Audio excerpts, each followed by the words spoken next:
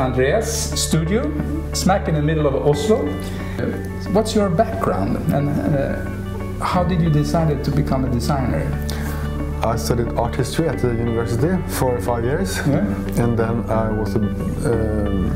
was planning to go on to do a master, and I realized that I wanted to be more practical. I've always been interested in objects and in furniture and in things. For my sake, I think it was necessary to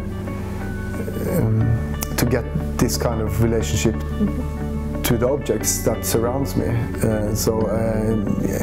Being a designer also means that you create objects, and if you create objects, you in a way control them. Is there a secret formula for an object to become sustainable? The function must be there. That we know that's obvious. But more and more I see that there are also parameters related to tactility and form itself, and quality in a wide sense or broad sense, being more conscious about what you buy and how you consume. When you started off your career in design, did you have an idea what you wanted to accomplish? I like to work with things that I don't know so much about. I like to be uncertain. I think that's a good quality. Most interesting to see what I'm able to pull out of myself in terms of the projects that I do and so on. But of course you are also dependent on the manufacturers.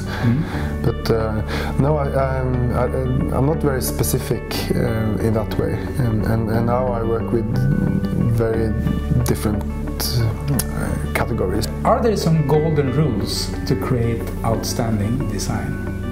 It has very much to do about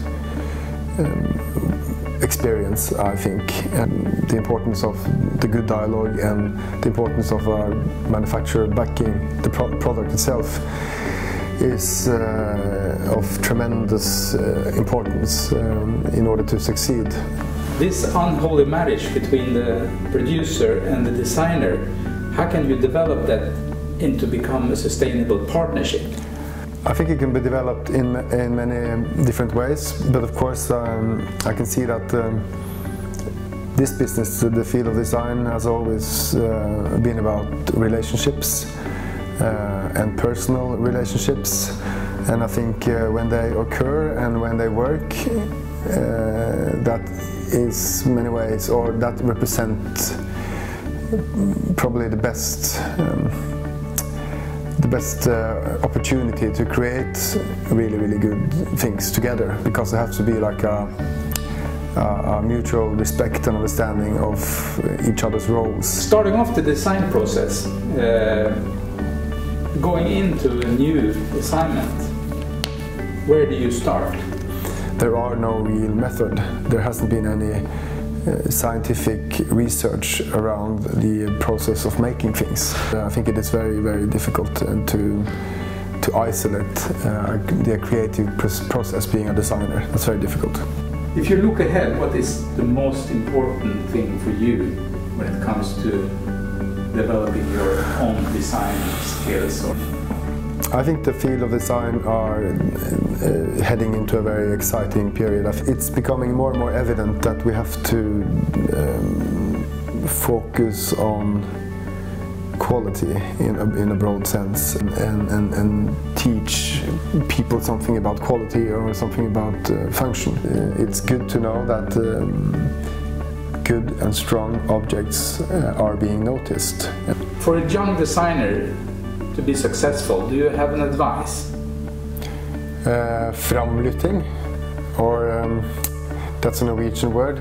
If you look at the practice being a designer in an isolated perspective, I think that's each and every designer must try to get to the point where you can extract precise information or insight out of yourself when you are working in a creative process. But that's also